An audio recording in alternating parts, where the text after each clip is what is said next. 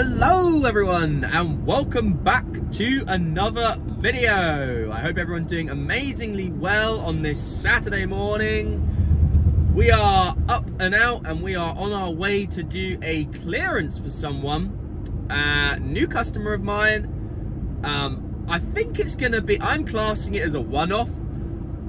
She's saying she wants it done like once a year, maybe twice a year max. So for me, that's more of like a one-off job, really. I'm not really gonna be looking at that as like a maintenance contract or anything like that, because it's not really that regular, is it? So yeah, I don't really look at it as like a regular thing, but hey, we'll take it, hey. So yeah, it's a bit further out than I would normally do. This job came about as I was, I picked up a new customer in one of my local areas where I've got like a group of like 8. And he said, oh, my ex-wife needs a gardener. Well, how far out do you go? And I was like, well, it depends on the job, you know. For clearances, I'll go out, I don't know, maybe 10 miles if it's worth my time. And he said, oh, okay, yeah, fair enough. She lives 45 minutes away. And I was like, oh, yeah. Yeah, I mean, it depends, like I say, it depends on the job. If it's worth my time, I'll definitely consider it. And anyway, she gave me a ring, and you know, she sent me pictures of this this back garden. Relatively small. It's a relatively small back garden. It's nothing nothing too involved. Few shrubs to be trimmed, grass to be cut, weeding in some beds. You know, standard real clearance sort of stuff, really. I have brought the little hand tiller. I was so impressed with that the other day.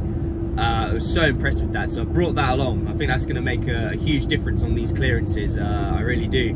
That little hand tiller is really, really good. So yes, we shall. It's weather. The weather's looking decent today. The weather's looking all right actually today. It's another warm one. It's 7:45 and it's already 15 degrees, so it's going to be another warm one today. We've had some really nice weather down here where I am lately. Some really nice weather. It's been an ideal time to be out there doing some gardening. Absolutely ideal. Took the day off yesterday because it was my partner's birthday, and we were walking around taking the dog for a walk, and all you could hear was lawnmowers whizzing up everywhere. It's just hearing lawnmowers whizzing up everywhere. It's just like, even everyone else is like, right, okay, now is the time to be getting out there. Yes, so won't natter on too much, guys, because as everyone knows, I love a waffle. So we won't natter on too much. Appreciate all the messages. Oh, my voice just broke there. Appreciate all the messages regarding the move and stuff. Yes, it's going fine, everyone. Me and my partner have our move-in date now, so everything's fine. It's all settled. Just waiting. We move out in 2 weeks. 2 weeks now, so not long. And yeah, I'll catch you in the main one, guys. Cheers. All right, guys, so this is the garden in question. As you can see, I've just made a start down here. So we're going to chop this in half, probably about to there, because we're underneath. Dog's not happy. Underneath, we've got this stunning little ace look that's just been hidden. So yeah, such a shame. Really nice. Look at that. So yeah, this will be cut to half. This is the wrong time to cut these, really, but this will be have a little trim, customer's request. Then just weeding, really, all these beds. Doing beds over here as well. We'll be redefining this one. This bush needs a trim, and then yeah, just the beading, really. That's literally it. Not as involved as I thought, guys, really, to be honest, but there you go. Nice little easy one then. Let's get on with it.